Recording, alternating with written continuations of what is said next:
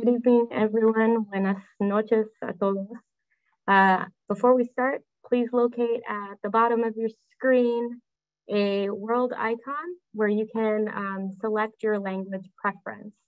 So antes de comenzar, ubíquese hacia abajo de la pantalla para seleccionar su preferencia de idioma, haciendo el clic abajo en el icono mundial que se mira como un globo.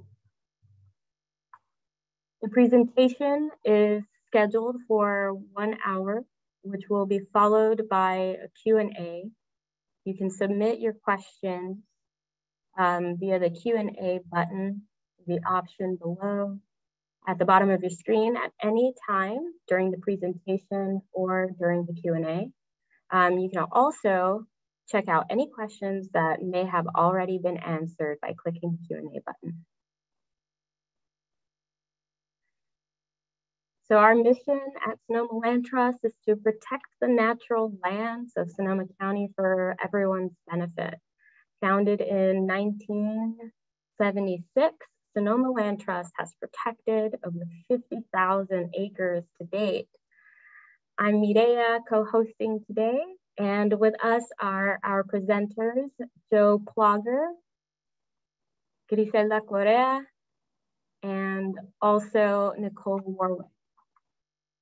Joe Plogger is one of our stewardship program project managers here at the Land Trust, a West Sonoma County native who grew up among the redwoods. Joe stewards our Sonoma Valley Preserve and serves as coordinator for the Sonoma Valley Wildlands Collaborative. Joe has a bachelor's in political science from Pacific University. He's working towards a natural resource management certificate and is an active volunteer in support of ecologically beneficial prescribed fire with the Good Fire Alliance. Prior to joining the Land Trust, he worked in political campaigns and public policy, most recently as a field representative for Representative Mike Thompson. Joe has thru-hiked the Pacific Crest Trail, worked as a whitewater rafting guide, is an avid cyclist, and is happiest sleeping under the stars. Thank you for joining us tonight, Joe. And I have the pleasure of also introducing Griselda Correa Martinez, who is a first-generation immigrant born in Michoacán, Mexico, and raised in Sonoma County.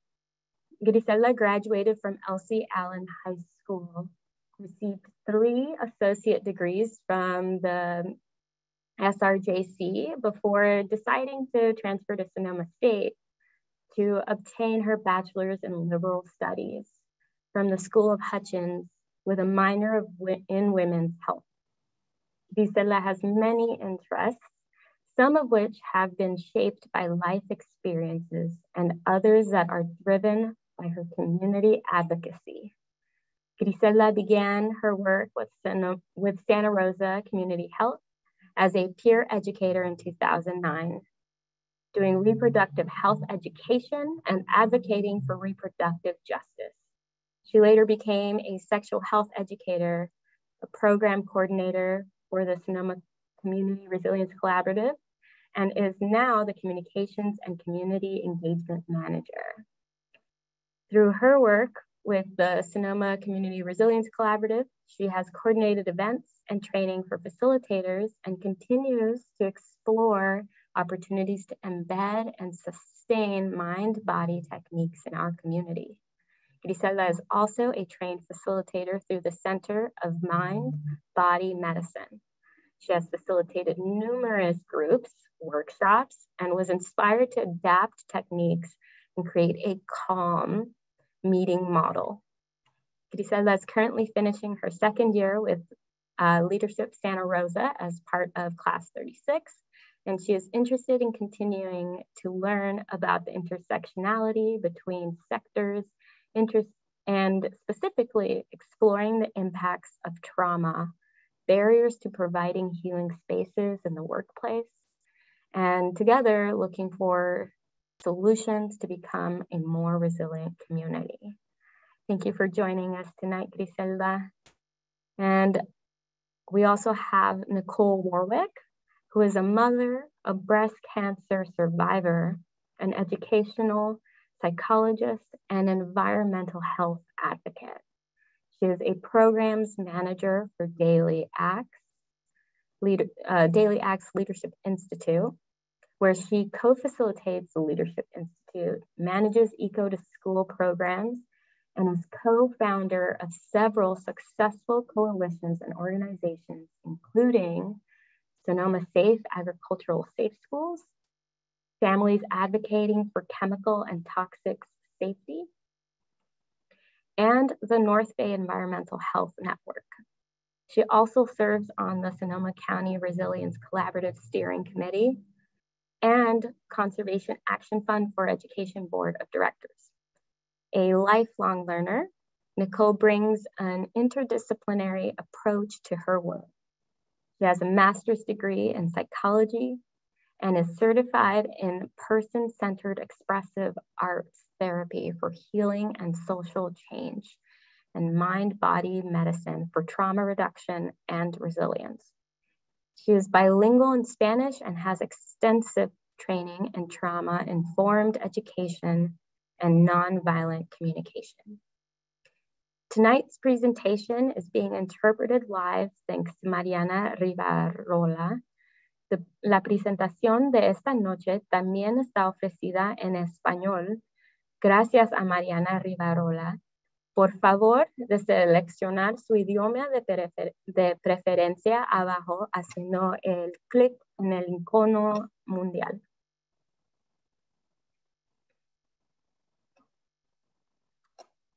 And now I'll turn it over to Joe.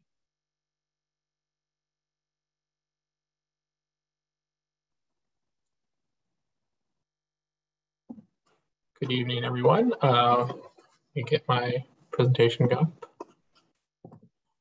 So thank you for that introduction, Maria. As you mentioned, my name is Joe Plogger. I'm on the stewardship team here at Sonoma Land Trust. And we're going to be talking a little bit about the Sonoma Valley Wildlands Collaborative and what we're doing to respond to some of the recent wildfires. Before I dive in, I wanted to give a little bit of context of some fire history in this region.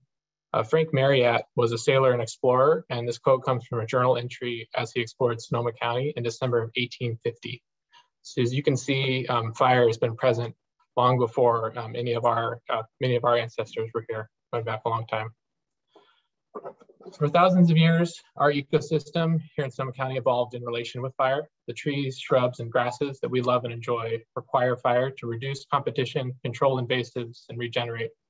Removing this fire has allowed certain species to grow out of balance with significant consequences when wildfires burn through. What was historically low severity and high frequency, as much as every couple of years, has become high severity and low frequency. And we want to take back that control and manage fire on our own terms. It took 150 years to get to where we are now today, so it won't happen overnight. But we're working hard to create healthy and resilient landscapes for our plants, wildlife, and neighbors throughout the region. So what is the Sonoma Valley Wildlands Collaborative? You can see all of our logos there.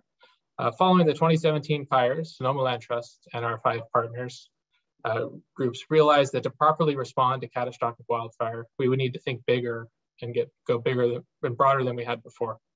We all protect and manage lands in Sonoma Valley, and we formed this partnership to implement strategic fuel reduction and vegetation management projects with the intention of helping reduce future wildfires, protect communities, and improve ecosystem health.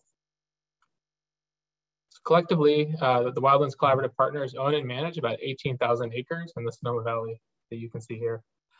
These properties on both sides of Highway 12 in areas designated by CAL FIRE as high and very high fire hazard severity. And the lands surround many communities, including Oakmont, Kenwood, Glen Ellen, and are just north of the communities of the Springs and the city of Sonoma. So this map's a little complicated, but basically each color shows the footprint of a different wildfire over the past 70 years or so. So it's indicated by the dark orange hatching. Our lands make up a significant portion of what was impacted by the Nuns Fire, and the north part of the region was also impacted again last year with the Glass Fire. So this map shows that wildfire has happened over time, and it will happen again. And it doesn't respect jurisdictional boundaries or property lines. But it also means that we have the opportunity to take action to manage our land, to reduce the intensity of future wildfire events, and provide a buffer for the neighboring residential communities. So what are we actually doing? We're now about 2 years into our initial 10-year plan, which includes 3 main areas of focus. So the first is vegetation management and fuel reduction projects. So we've been funded by 2 CAL FIRE fire prevention grants, just received the second round about a month ago. And so that's a total of about $3 million that we're using to hire crews to go in, remove overgrown brush and small trees, and restore the conditions to closer to what it looked like historically. We've treated about 300 acres so far and have about 1,000 acres identified as our initial round of priorities. These are often along roads, ridges, or bordering neighborhoods. And second, after that vegetation work, plan to follow up by reintroducing fire under controlled conditions following a careful prescription. You can see an example of that at the Bouvry Preserve here on this slide. So working with CAL FIRE and other local fire departments, we have burned about 200 acres at Bouvry, Sonoma Valley Regional Park, Mid-Studio Ranch, and Jack London State Park, and want to work to scale that number up significantly. And then the third part is our ongoing landscape scale efforts. So all of the partners have committed to work together to find ways to coordinate strategic projects, whether it's vegetation management, burning, or anything else we haven't thought of yet, to work across our shared boundaries and at a scale that will have significant impacts from basically Sonoma Mountain to Hood Mountain and everywhere in between. That's where we want to eventually cover that whole area. So here's my contact information and the website for the collaborative, which includes some more detailed information on our projects and some news articles and things like that. So I'll be sticking around and happy to answer any questions in the Q&A feature at the bottom. We have some time at the end for that as well. Thank you.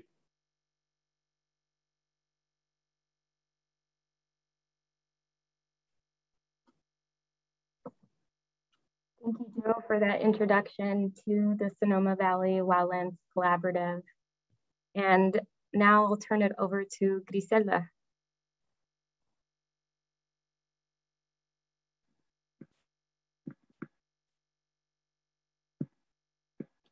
Good evening, everyone. My name is Griselda Correa, and I want to say thank you to Mireya for the beautiful biography. So as she mentioned, I'm the Communications and Community Engagement Manager for Santa Rosa Community Health. At Santa Rosa Community Health, in addition to providing primary care to over 40,000 patients across Santa Rosa, we are also spearheading the Sonoma Community Resilience Collaborative. Many of you may have heard about the Sonoma Community Resilience Collaborative and the wonderful work that has been done to embed and sustain mind-body techniques throughout Sonoma County. But if you haven't heard, I'd like to share a little bit of our vision that we have for our community. The Sonoma Community Resilience Collaborative aims to prevent the progression of stress and trauma effects into more serious behavioral, physical, and social impacts. We are planning on doing this through training over 200 facilitators in mind-body techniques through the Sonoma, trained by the Center for Mind-Body Medicine. We also have asked that our trained facilitators come from all different sectors, including teaching, some of who are also counselors, some who work in the health sector, but also those that work in business. Over the past 2 years, since the Resilience Collaborative launched in 2018, we have delivered over 80 8-week skills groups and over 100 mind-body workshops in our community. Due to the pandemic, we have had to shift quite a bit of how we are delivering. Our skills groups and workshops were being done in person, and now they are being done virtually.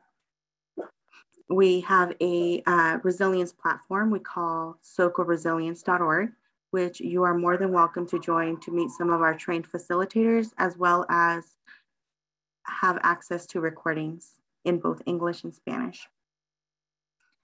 I do want to give a shout out. I do see that in our audience, we do have quite a bit of our trained facilitators. And I am happy to also say that I am co-facilitating this, or going to be able to present one of our trained facilitators, Nicole Warwick, in just a second. But before we do that, I want to talk about these past 5+ years since we've been in disaster after disaster. I'd like to acknowledge that when we hear the word resilience, it usually means the capacity to recover quickly from difficulties or tough situations. A question that I have for our audience is, when we have experienced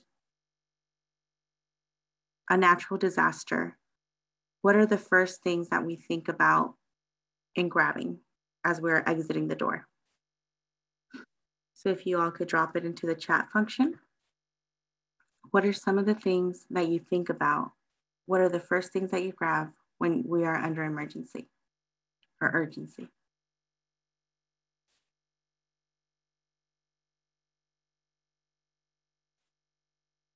Any family photos, our pets, important paperwork, paintings, the things that hold sentimental value to some of us, important document and baby blankets, a go bag,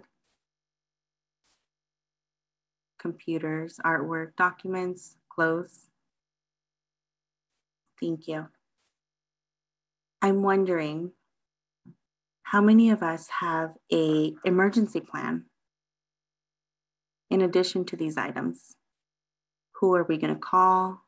Where are we going to go? What are the shelters that have popped up in the past that are closest to us? What is our emergency plan? It makes me think about when we were in elementary and middle school, how there was an earthquake plan, a fire plan. Do we have one? Thank you. Thank you for sharing. I really appreciate it. And these are things that I wonder, right? Because many of us are in when we're in urgency mode, we forget, what is our emergency plan? Do I have it written down somewhere? Where is my go bag? And what are the things that I need to grab first? As we move into our next slide and talk about resiliency and the core of today's presentation, I want to remind us that resilience, and when we say the word resilience, it usually means the capacity to recover quickly from difficulties or tough situations. This could be rebuilding a structure, but it's also important to think about the long-term recovery of our own well-being. Today, along Nicole, we will be exploring the CALM meeting model. CALM is an acronym that we use to express connection to the breath, acknowledging our efforts or acknowledging those in the room, leveraging a technique or the group wisdom, and identifying mindful next steps as we move through our world. At times, when we're in urgent response, we forget to breathe. We forget to leverage our techniques. We forget to acknowledge, wow, that was hard, and I'm okay. And sometimes we don't think about what is our next step that I can take that will get me from point A to point B. So with that, I'd like to turn it over to Nicole, and she will be walking us through a few of our techniques, as well as sharing more with us. Thank you. Thank you so much, Griselda. Thank you to all of you for joining us this evening. And thank you to Sonoma Land Trust for hosting this space for us.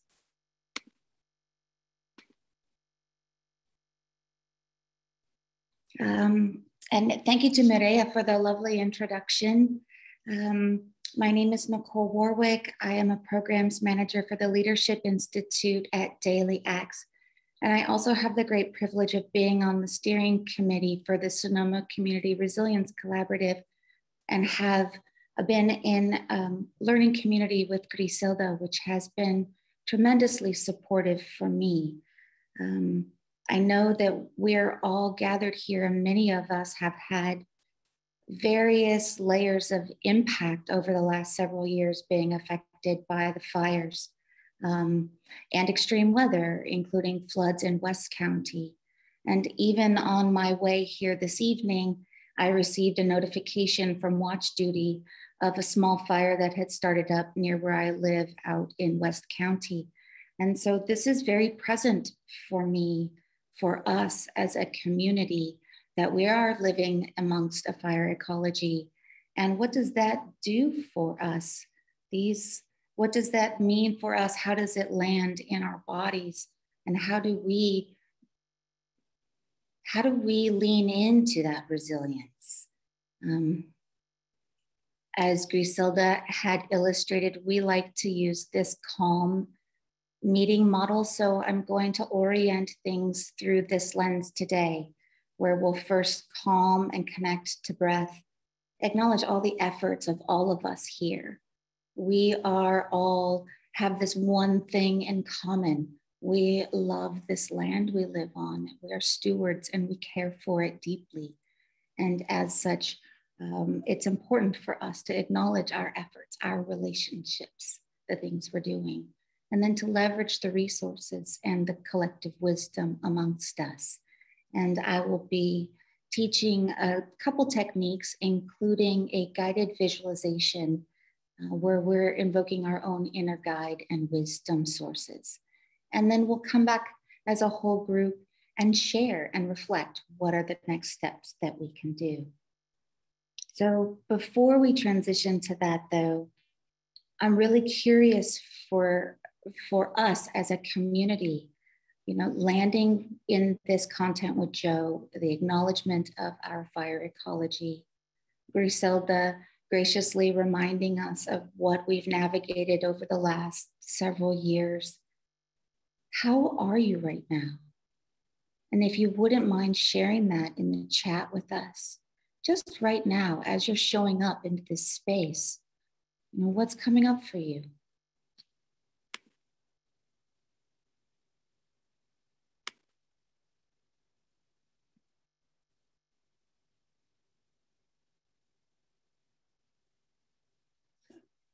Stress about the future.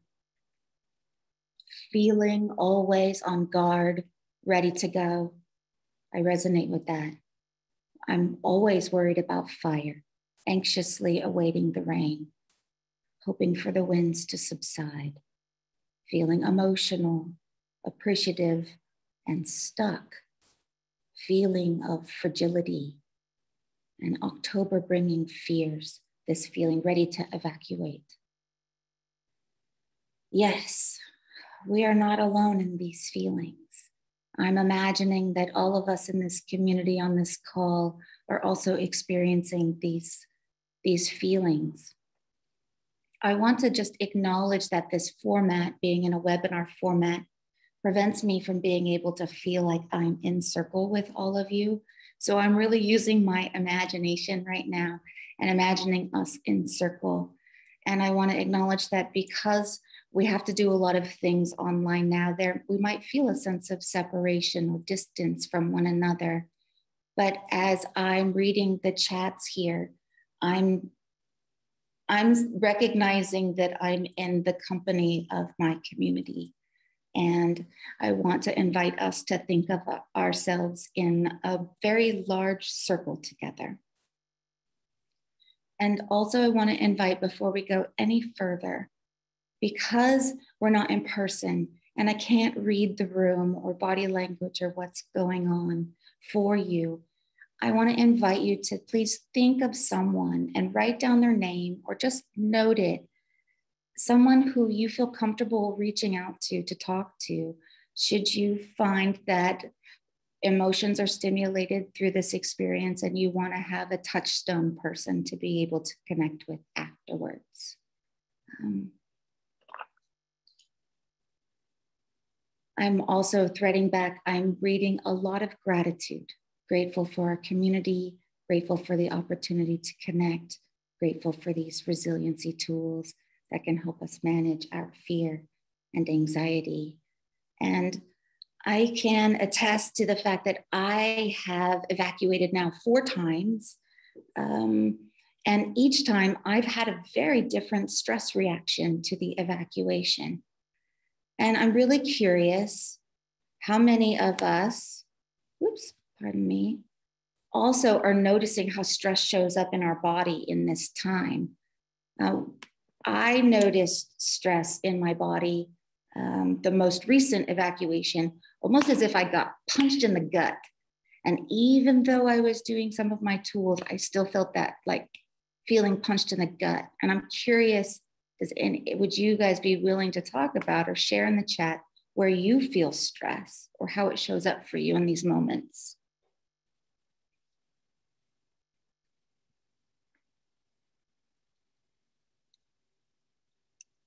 Thank you to those who are contributing in the chat. I'm going to read a couple. I stress about the wildlife burning to death because of fire and domestic animals corralled, nowhere to run, and fire and fear. And when I read those words, I feel that in my body. And thank you to Ingrid for noting she feels it in her shoulders. Difficulty sleeping, I'm reading. Stomach, heart racing. Yes, feelings of anxiety, especially with sleep. It's hard to go to sleep after we've been through what we've been through. Every time I hear an emergency alert, my heart drops. Yes. We're all in each other's company. Some of us are even experiencing nightmares, having heightened anxiety, even with the sunset. I know when my neighbors have a barbecue, it sets off my stress response. Someone noted that it's hard to leave. I feel a little bit of panic myself whenever I have to leave the house and leave the animals. Thank you for noting the fidgeting and the mind constantly racing and feeling it in the chest.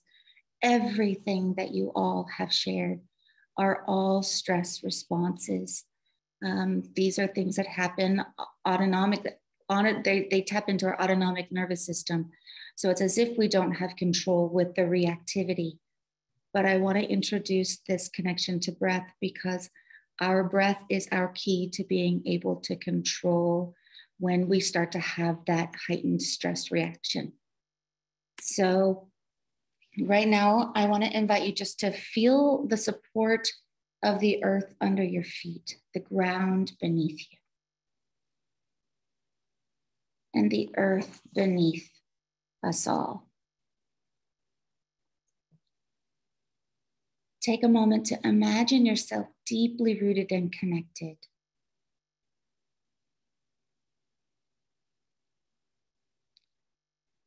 If you feel comfortable, you can lower or soften your gaze, or even closing your eyes.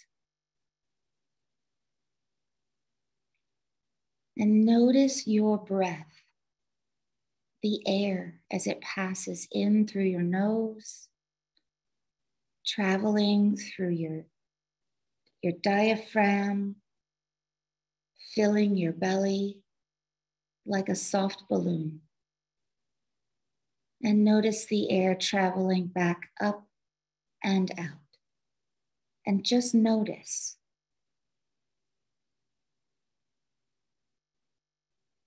Bringing your awareness to your breath. And now a little more intentionally, breathe in slow and deeply into your belly so that it rises. And think to yourself, soft. And as you exhale, exhale thoroughly so that your belly button engages the back of your belly. Thinking belly. So we're inhaling soft, exhaling belly.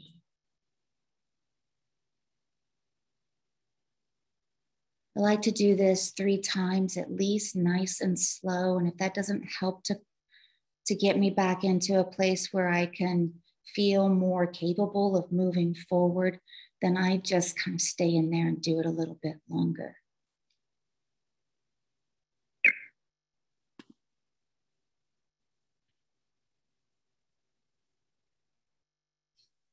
I think what is so particularly unique about this community that we're gathering tonight is that we are all aware of our deep connection to this place, to the web of life. And I want to invite in this poem, Chief Seattle, who is Duwamish. He says, humankind has not woven the web of life. We are but one thread within it. Whatever we do to the web, we do to ourselves. All things are bound together. All things connect. And so I want to invite in this idea that what we do for ourselves, how we care for ourselves, also impacts that web of life. And for those of us who are actively stewarding and caring for this planet and its people and its species, it might be more challenging for us as we navigate heightened levels of urgency and anxiety and fear and depression. And these are all truths of our experience. We're all connected with all of life. And I'm curious if you wouldn't mind sharing with us in the chat, what do you feel connected to most right now?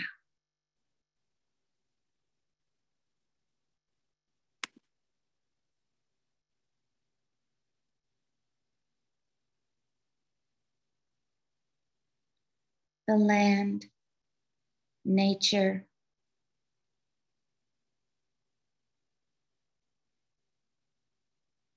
what are you feeling connected with? The changing seasons, each other, beloved people, caring for the land, the smell of the earth in autumn, my mom and reading and imagining being in nature, water, compassion, connecting to presence itself. Thank you for sharing these. The birds and picking pomegranates and persimmons and my family. And this is why we do the work that we do, because we love and we're connected with all of life. This also can be like a double-edged sword if we're not taking care of ourselves. We can experience compassion fatigue and burnout. The land is the heart of the community. Acknowledging that this relationship that we have with the land is reciprocal. We give, we take, it gives, it takes. It's more of a dance, less than something tangible that's given. It's more of relationship with land, relationship with water. These are the things that connect us, our relationships.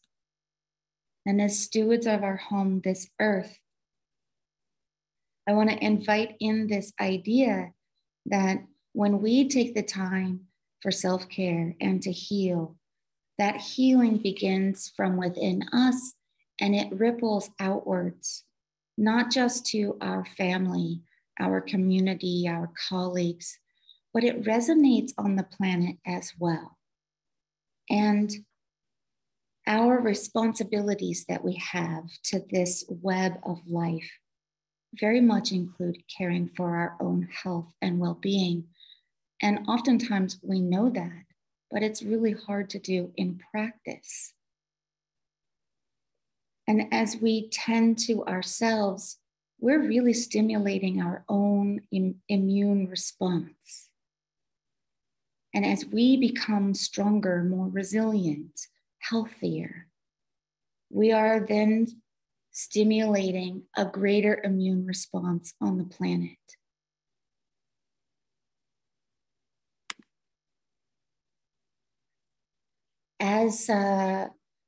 As my colleague Griselda lifted up resilience and what is resilience, I like to think of it as a process and a practice. So it is definitely a process of adapting well in the face of adversity, trauma, tragedies, threats. These things that we've been living through are indeed significant sources of stress. Resilience is also a practice.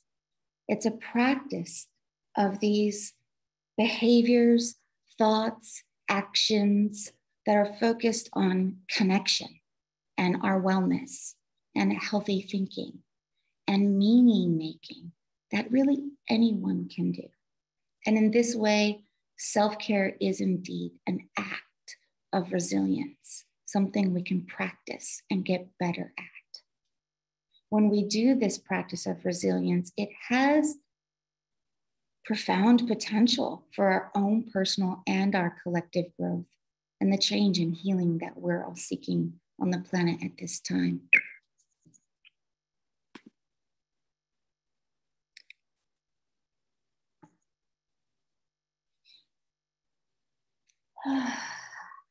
So we like to leverage resources, and oftentimes I think we underestimate the fact that we are embodied beings. We have bodies.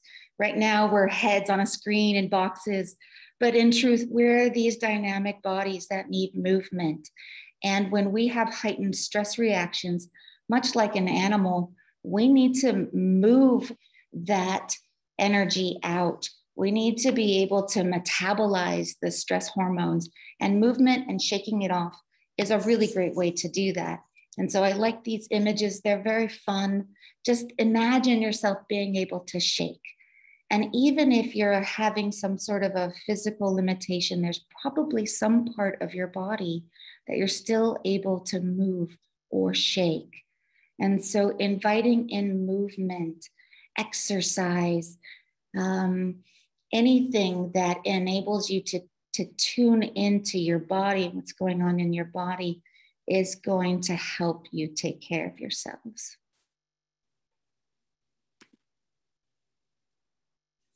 A very, very important resource that we often overlook and think that gets most impacted when we have stress is our capacity for rest and for deep restorative sleep. And so taking time to pause and rest is a very powerful act of self-care.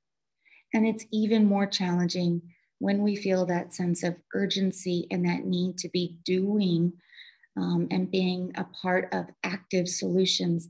It can be really hard to stop. I struggle with this one myself, being able to slow down and take time out. But it really is in that sleep and the sleep REM cycles that our nervous systems are able to better restore.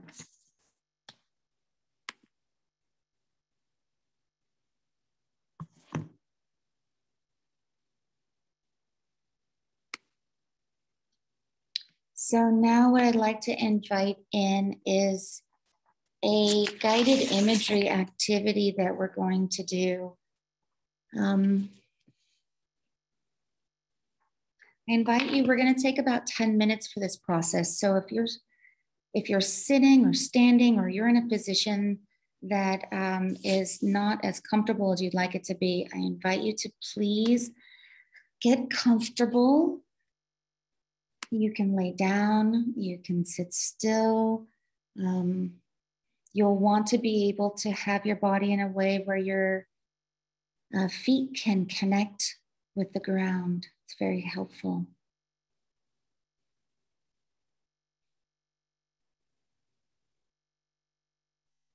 We're going to use the Inner Wisdom guided imagery tool, and I want to give a little context to this. Guided imagery is something that has been used for time immemorial across cultures, across continents.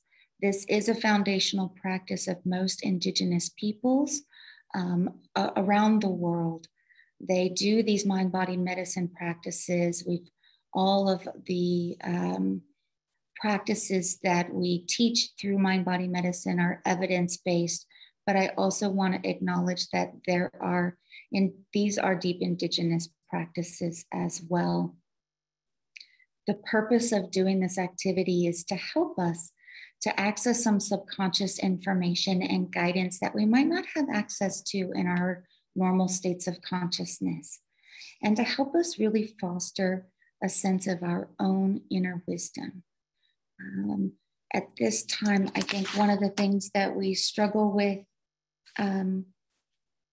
is that feeling of being alone and that we don't know what to do. And this activity, I think, will help us tap into our inner wisdom and guidance.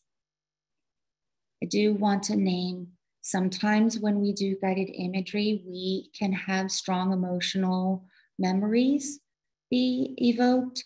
We also might feel uncomfortable or feel stretched to a personal edge.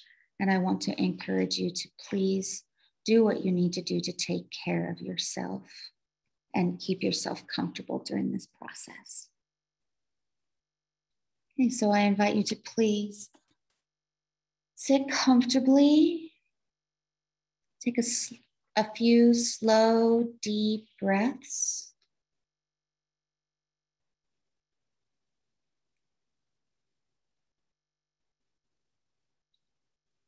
And as you breathe gently, deeply, notice your body begin to soften.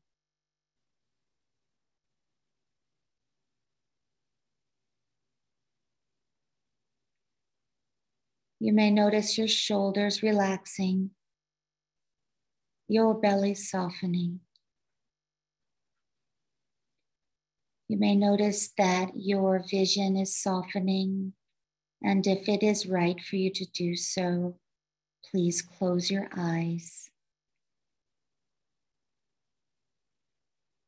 We trust that our imaginations will guide us and do the work for us.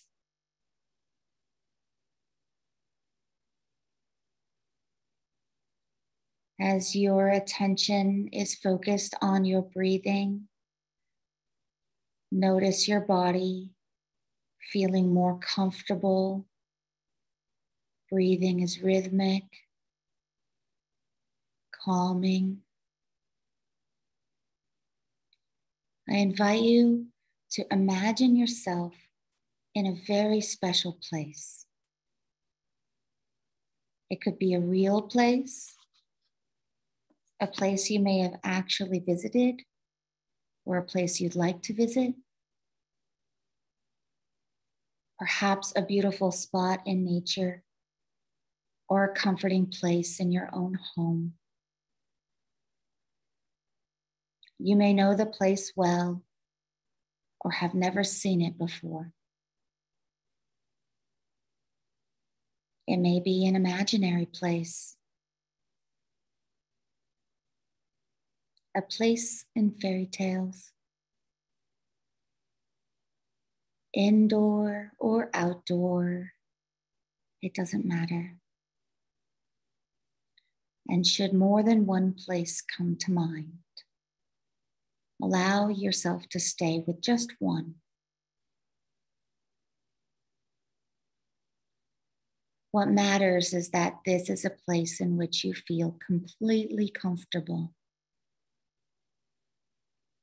You feel comfortable and secure.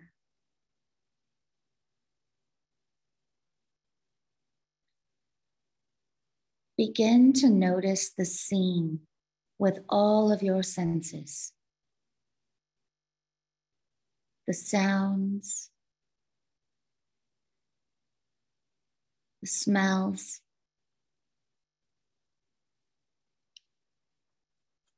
even notice the feeling of air on your skin.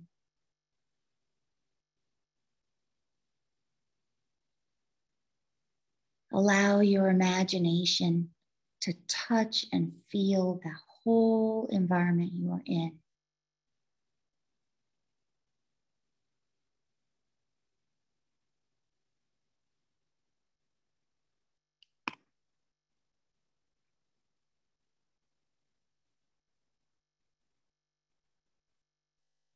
Now bring your awareness to yourself in this environment.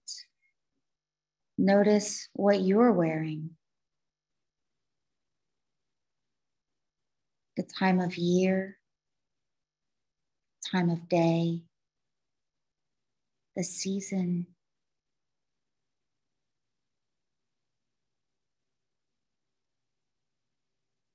Bring your awareness to the temperature of the air on your skin. Does it feel warm or cool?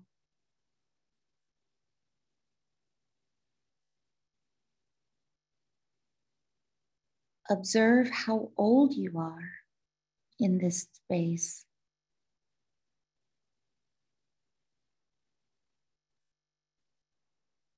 And notice if you're alone or is there someone else or something else there with you? Perhaps a person or an animal or an ancestor.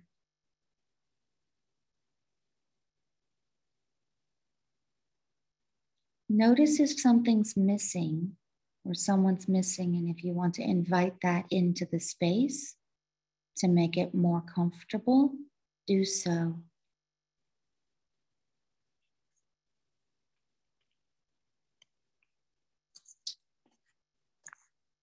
And as you breathe, feeling yourself in this very special place,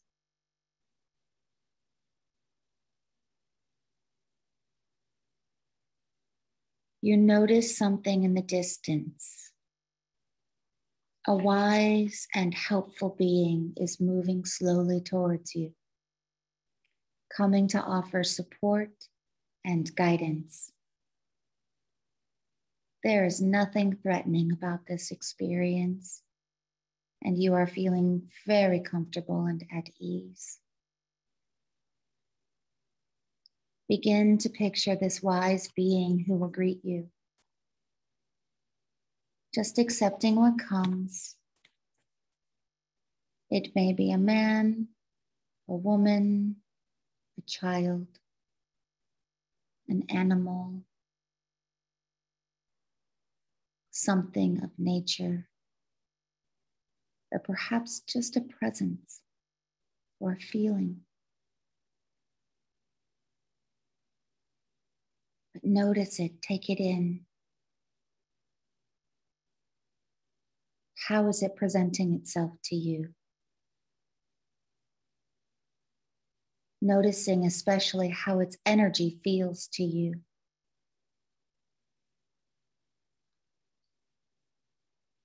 If you feel comfortable and at ease and warm, you can be sure this is an inner guide, part of your wiser self.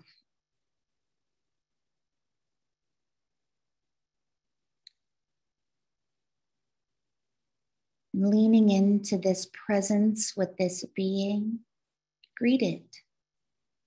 Acknowledge its presence in whatever way feels right.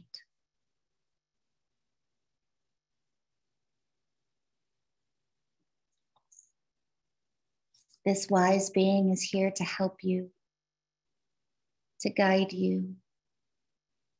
This wise being has a message for you. You may even have a question. Listen to the message.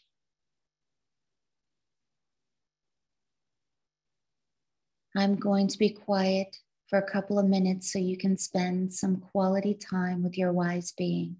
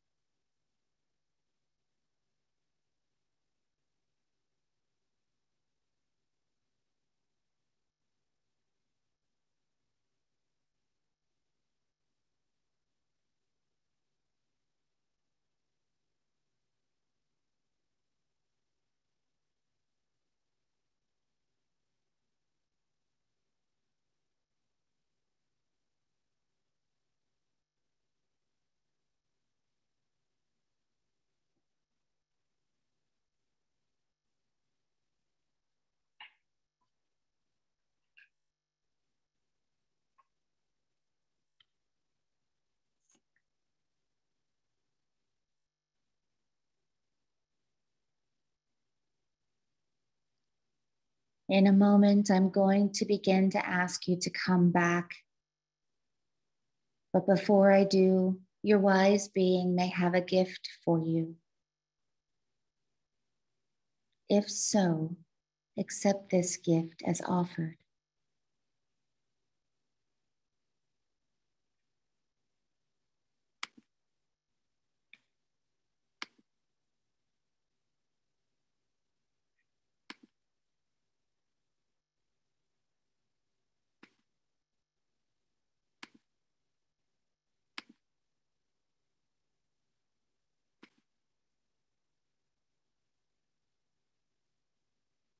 And now I invite you to give thanks, knowing that you can return at any time you wish, just by doing what we're doing now, sitting or lying down in a comfortable place, allowing your eyes to come closed and going to your special place and imagining your wise being coming to greet you, to support you. But for now, at a pace that's comfortable,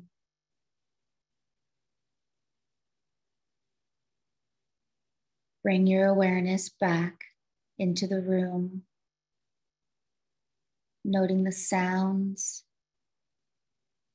the feeling of the air on your skin, the support of the chair beneath you, and the earth beneath us all. Breathing gently, very gradually open your eyes.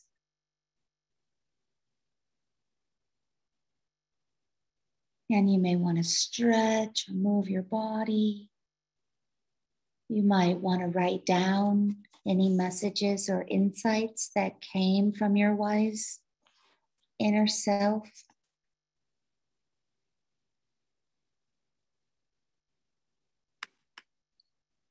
And if you feel so called, I invite you to share the wisdom that you learned from this experience or parts of it in the chat so that we all can be part of this collective body of wisdom and learn from each other.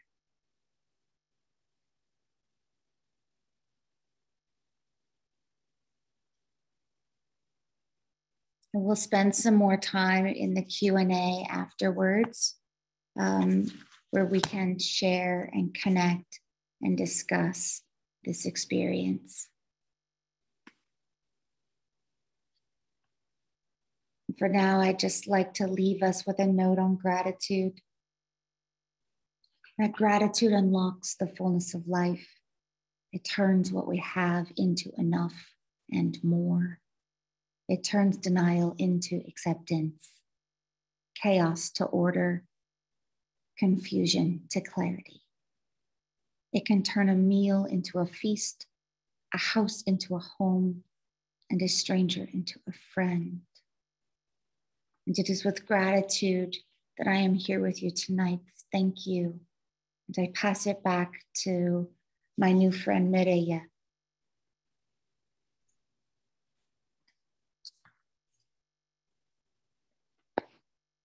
Thank you, Nicole. That was beautiful.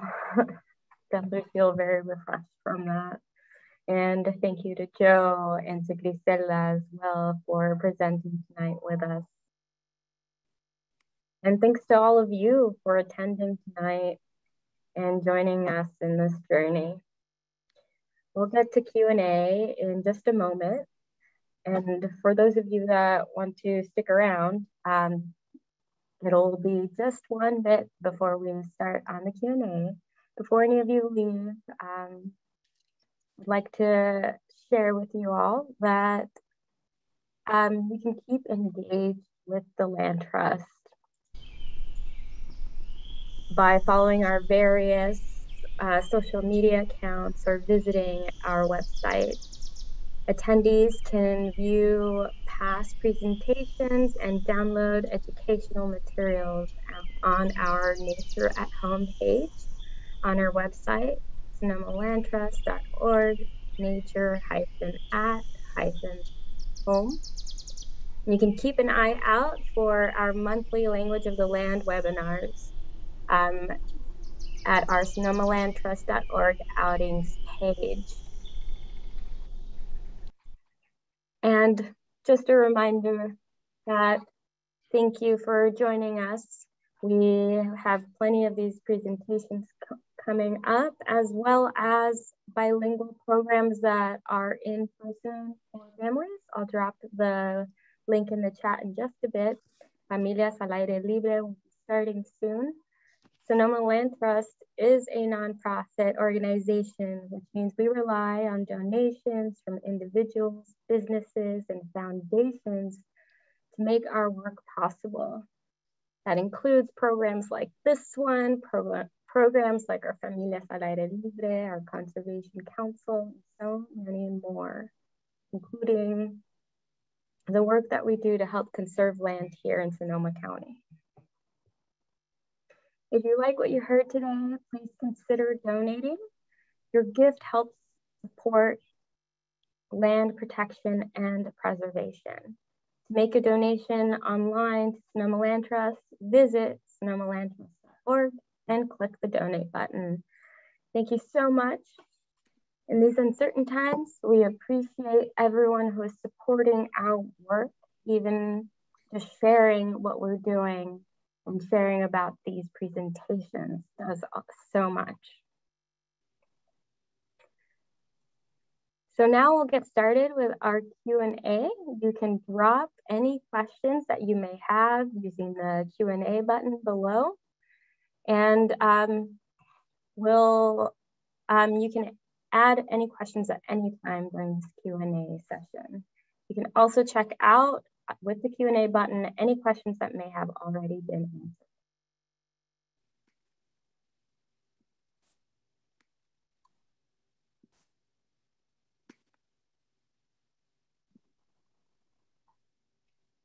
So there is one question that I see here about wilderness first responder training.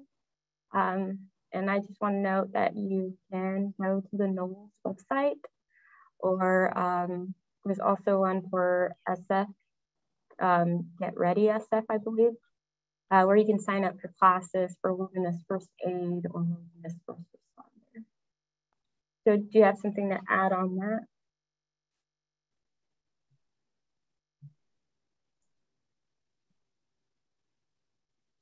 We can't hear you, Joe. Oh, now? Yeah, just that I did it a few years back and highly recommend if you're interested. Absolutely. And I see that there was a few questions that were already answered. So there was a question asked of for Joe, what is the risk of actually starting a fire and doing the controlled burns? Has this ever happened before? Joe, would you like to explain a little bit more in detail? Yeah, just that it's sort of what I was talking about earlier, is that we can wait for the fire to come to us under the conditions that we've seen, high winds, high heat, the middle of fall, summer and fall, or we can sort of proactively start under controlled conditions and steer and manage and seize back that power, so to speak. And so there is always a risk, there's a risk for you, crossing the road at a busy intersection, but we manage that risk by looking both ways. And not to say it's exactly the same level, but that we work with the CAL FIRE and trained professionals to make sure that the weather's right, the fuel is right, the wind is not going to misbehave, and everything goes smoothly. There have been escaped prescribed fires in the past that have damaged houses and such, but we're doing everything we can to prevent that. And we've seen much more damage from wildfire, so it's a tool in the toolbox to get ahead of the wildfire problem, and sort of do what we can when we want to. Yeah, definitely. And getting our mind and bodies prepared is also very important as we go through very traumatic events and experience a lot of stress. So we do have someone in the audience asking about more information about trainings with the resilience group, and where exactly can they get more information? Nicole? Yes. If you were to go to socoresilience.org, you could learn more about the active programs. There are resources in both English and Spanish, like there are actually recordings of different types of these resilience tools that people can listen to online, like for example, the guided meditations. And then there are also support groups. So the Resilience Collaborative's trainers, we've had 200 people in our community trained in mind-body medicine practices with the intention that they would pay these practices forward and teach them either in workshops or in an 8-week series, in a small group series. And I was reading through some of the chats that some people's inner guide was saying they needed this weekly. Well, an 8-week session might be just the thing that would benefit you because you get to be in a small group in community and practice these skills together and talk about what it means for you.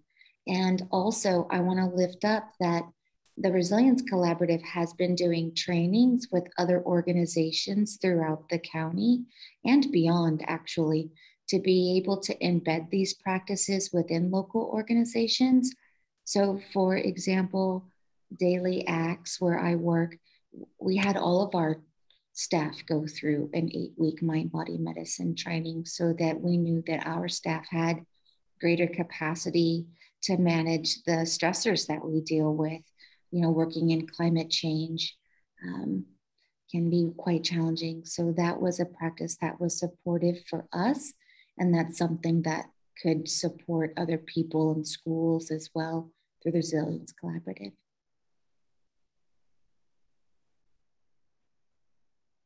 Thank you for that, Nicole. I'm wondering too, like as a question from me is, what kind of training is available for those that may not have time during the day to be able to get training? Is it in the evening? Are there evening options? There are. You know, if you were interested, like if you had a family or community that wanted to have a training. So for example, I live in Forestville, and some of that emergency preparedness work that Griselda had mentioned, like, do you have a plan? Do you know what your neighbors' plans are? Do you know who needs help and support? We're building that type of community resilience amongst our neighborhood. And then we're practicing these things. So that could be a place that this could be practiced. And once you connect with the Resilience Collaborative, there are, you know, a couple hundred different people who have been trained who may be able to meet with you in the capacity that works for you. It doesn't always have to happen during the day. There are a lot of evening and weekend classes as well.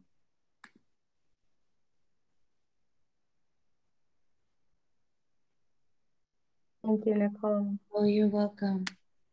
I want to lift up something in the chat.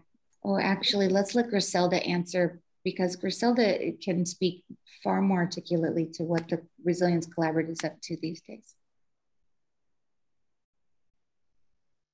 Thank you, Nicole. Yes, definitely go to SoCo Resilience. That is where we are having most of our calendars of groups and workshops that are happening. But we are being more intentional because we do understand that folks are zoomed out. So whenever there is someone that wants a workshop or a group, we do reach out to our pool of trained facilitators and then plug them into those organizations directly. Currently, we are running a pilot where if someone has a desire to bring and or look at the how to embed mind-body techniques, we are putting trained facilitators to work with you alongside. Our only ask is that the employees and or clients get some sort of compensation in order to be able to really embed this into the organizations. And then on the Resilience Collaborative side, we are providing a stipend for our trained facilitators if they are plugged into an organization. Thank you. Mm-hmm. And I do see a question that came up in the chat. Can anyone who was affected by the fire feel traumatized but did not lose any physical things actually empathize with someone who lost everything? Mm-hmm. I want to thank this person for speaking to this. I think that this is an important thing for us to address. And first of all, I want to acknowledge that what our community went through in losing those who were directly affected, those who had primary traumas. That means that they survived something tremendous, horrible, extraordinary loss. And the pain and grief that comes with that cannot be measured, right? So it's very hard for us to say, can we actually empathize with someone? No, I can't completely understand what that is unless I experience that myself. However, I want to differentiate something and acknowledge this. There are different levels of trauma. So there's primary trauma, like something that directly happens to us. For example, someone who lost a home or a loved one to the fire. There are also secondary traumas. That means we witnessed someone we love experience a trauma. That can be quite traumatic as well. Secondary traumas also exist in our community for those of us who are holding space for people who have experienced trauma. So oftentimes educators, therapists, counselors, the people who work at the permits department, like people who we might not consider being on the front lines of helping support people, but are.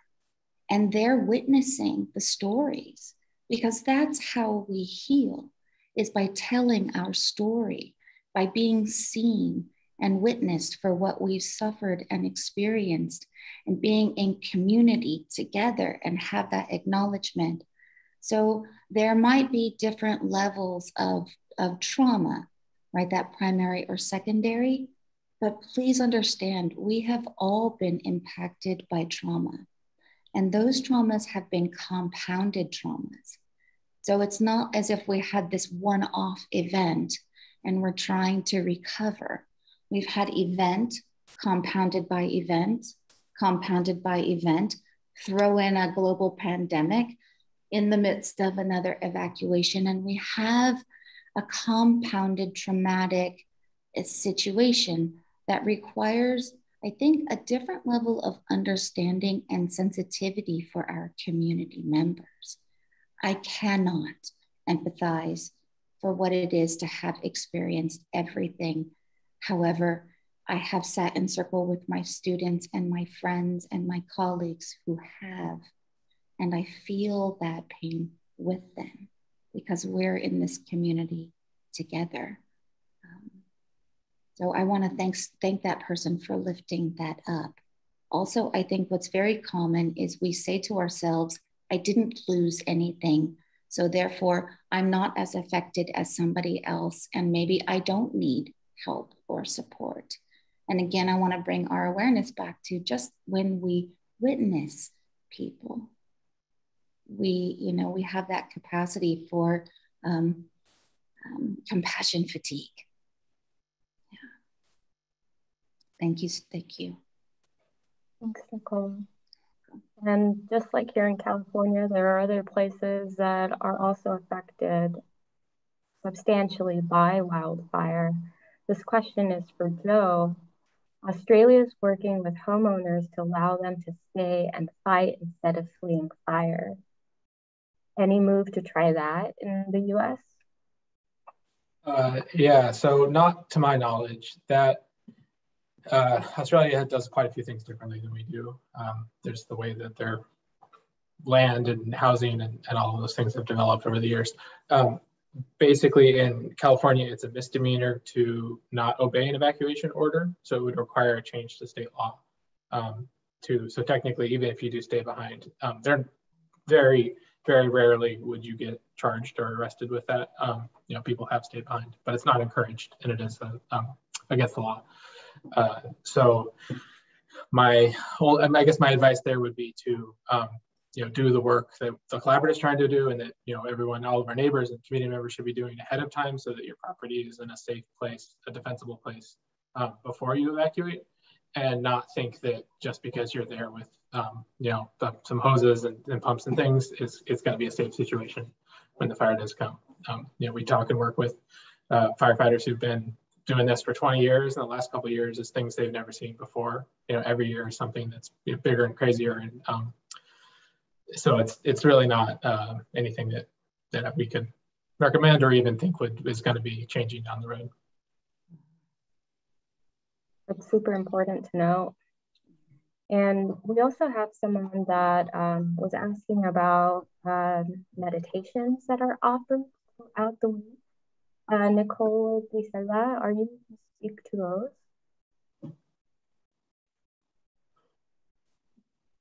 Hey, Gris, are you still on?